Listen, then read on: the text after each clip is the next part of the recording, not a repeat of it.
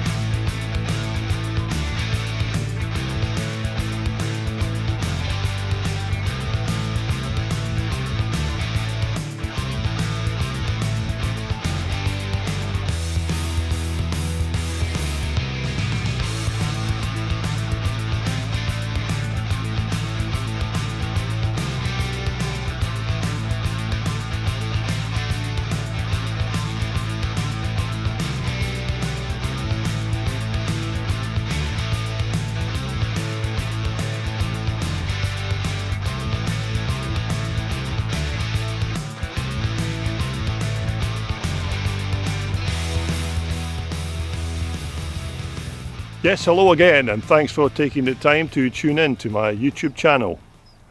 Today we're here at Balvaird Farm in Glenfarg in Perthshire for the final round of the Scottish Twinshock Scramble Club's 2017 Racing Championship.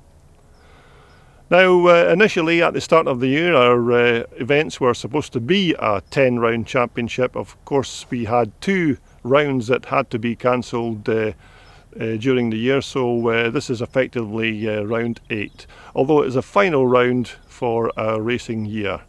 Now this is a stubble field racetrack which of course is traditional for our club for the last 2 race events of the year, so there's plenty scope for the riders to get their bikes into that very elusive top gear. Now, as far as the championship goes, there are still a few classes yet to be decided, which will be decided at this event today. But as far as the Twinshock Open class is concerned, I think Paul Chiappa has already secured that title for 2017. Although, having said that, the second place man Craig Smith, if he has a good day, and Paul Chiappa has a not so good day in 3 DNFs, then things could change for the championship title for that class this year. Okay, weather-wise it's supposed to be a very good day for racing today. No rain forecast, so hopefully we'll get through the racing programme without any rain dampening our day's enjoyment. Now, it's quite early in the morning just now, so as soon as the sun comes up we will head back to the paddock and have a look at some of those superb bikes that are soon to race at this final round here at Balvaird Farm.